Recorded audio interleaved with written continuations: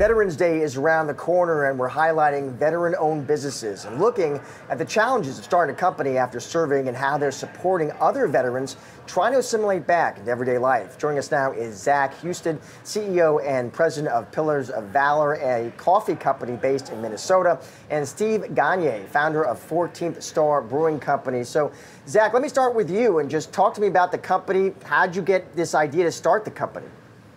Yeah, hey, thanks for having me. Zach Husted, Pillars of Valor. I started the company, to be quite frank, I was, I almost became one of the statistics that you hear about.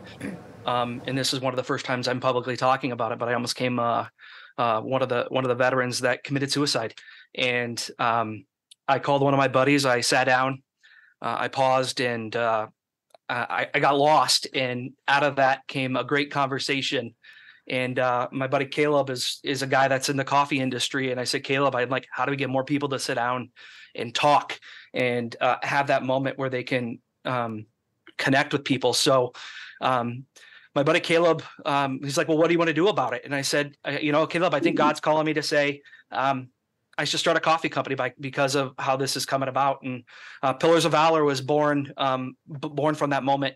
And I launched it last November 11th on Veterans Day, and I give back 7% of all my top line revenue to a local veteran company, or excuse me, a local veteran nonprofit organization. And I'm pretty excited about where it's going, the growth that it's had, and we can talk more about the challenges that we face, but that's kind of the impetus of how it started and why Pillars of Valor is what it is. Zach, when you talk about some of the challenges that you faced prior to starting this, how much of that stemmed from the challenges in transitioning back to life back here, after your deployment? Can you talk a bit about that and the road that it took to find what that next step would be or the next chapter would be for you? Yeah, so going through 12 years of the service, I started when I was 17. I joined and went to basic training, and I spent a significant portion of my life being in the service, and I left in 2009 when my daughter was a year and a half old, and I came home from that deployment, and she's 2, and I spent a lot of time away, and now she's a big part of my life, and she's 15, and what happens is you lose a big part of that fabric of your life, and it's a tough transition for people as they go from being part of this big ecosystem of life into like how do you mesh back into everyday world. And so there's one day you're in the zone of this multi-million-dollar machine of a cog of fighting a war, and the next day you're at home with your family. So the buffer of like the old World War II stuff where you're getting on a ship and you're coming home and it's months and it's weeks, it's now days. And so the challenges are tough. The ability to make it so that people can transition back in, it's hard, it's real. And people think of veterans as the ones that were like old World War II Vietnam veterans. They're not. They're the guys you're going to hear from today, myself and the gentleman with the brewing company. And it's a different face. It's a different generation. And Steve, I want to turn to you now and just tell us more about 14th Star Brewing Company. Sure. Yeah, 14th Star started as a daydream in the mountains of eastern Afghanistan. My best friend and I were stationed over there. It was our second combat tour together. And when you're deployed, there's a couple things you think about, one of which is the day you can get out of the Army. And the other thing is, you think about beer. And we'd been longtime homebrewers, and we wanted to think about what we were going to do after the Army, and something that was going to have an impact, something that was going to matter to our community and to our fellow veterans. To Zach's point, there are a lot of veterans who they don't hit the ground running, and they can use some assistance. And so we set out to start the brewery not just to create the world's greatest beer, which I think we've accomplished, but I'm biased. But we set out to create a business that actually mattered and made a difference to veterans. And in that respect, I think we also succeeded. And Steve, what are some of the lessons that you learned during your time in the Army that you've been able to apply to your current business? Yeah, so I currently teach business at the University of Vermont. That's my real job. I have a team here who gets essentially runs the business based on our guidance.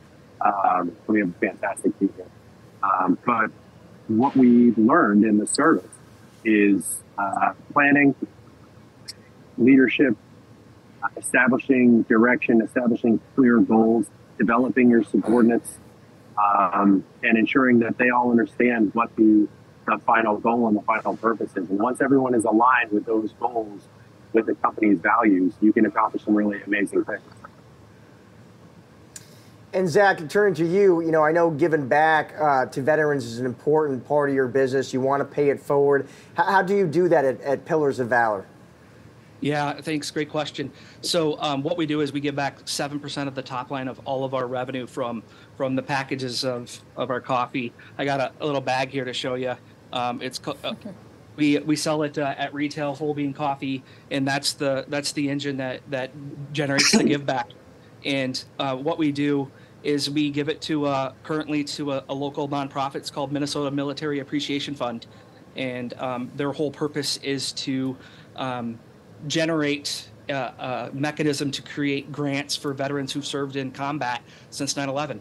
And when I came home from Iraq, I was a recipient of that grant, and so I couldn't think of a better way or a better place to start the giving to make it come full circle than this organization. And so that's where I donate my 7% back to. As this thing scales, as this thing gets bigger, as the momentum grows, I have lots of different plans of what we can do with it and help it grow. So it's a brand that people can stand behind. It's a brand of unity.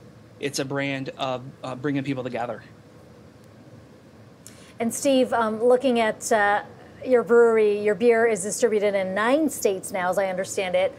What's the grand vision for you? Where do you go from here?